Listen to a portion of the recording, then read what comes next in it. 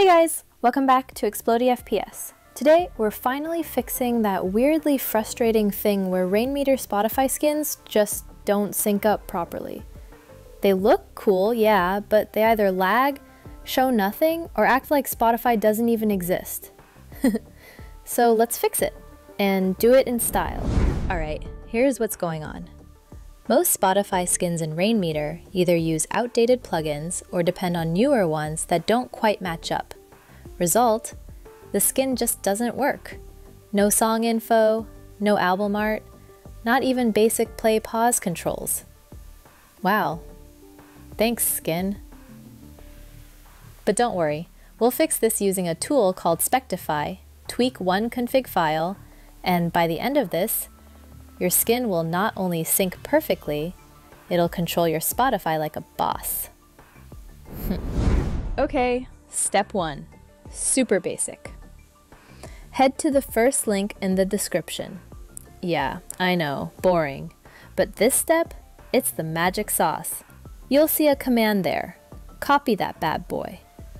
Now, hit your Windows key, type PowerShell, right-click it, and select Run as Administrator. Always run as admin. Always. No mercy. Paste the command in, press Enter. It'll ask you something like, do you want to abort the installation process? No. We're literally trying to install it. So just hit N, then Enter.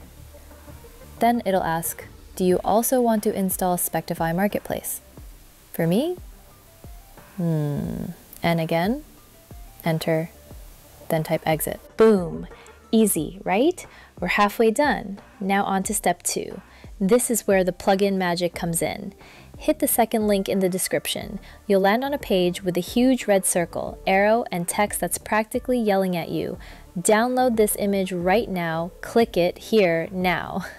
Yeah, that one. Click it. I've already got it downloaded, but for you, just double-click and install once it's done.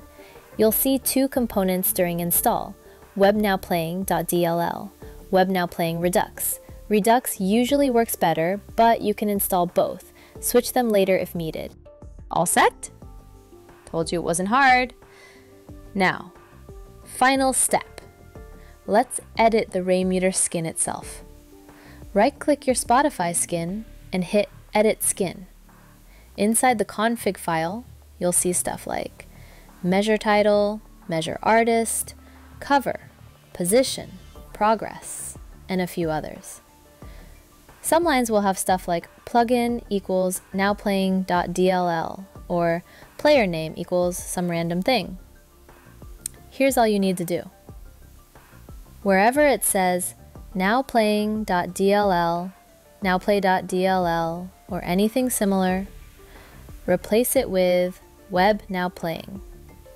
And if there's a player name line, set that to Spotify. That's it! You're literally telling the skin, hey buddy, stop being confused and just use the proper plugin. And yes, it's Spotify. Now save that config file. Right-click the skin again and hit Refresh. Boom! Your skin's alive.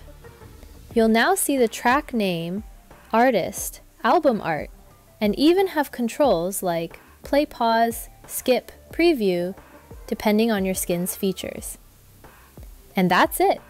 Just a few tweaks and you've got a fully working, synced Spotify Rainmeter setup. No more broken skins, no more guessing if it's working. If this helped, smash that like button and maybe hit subscribe too. Catch you in the next one. Until then, keep your setup clean and your vibes synced.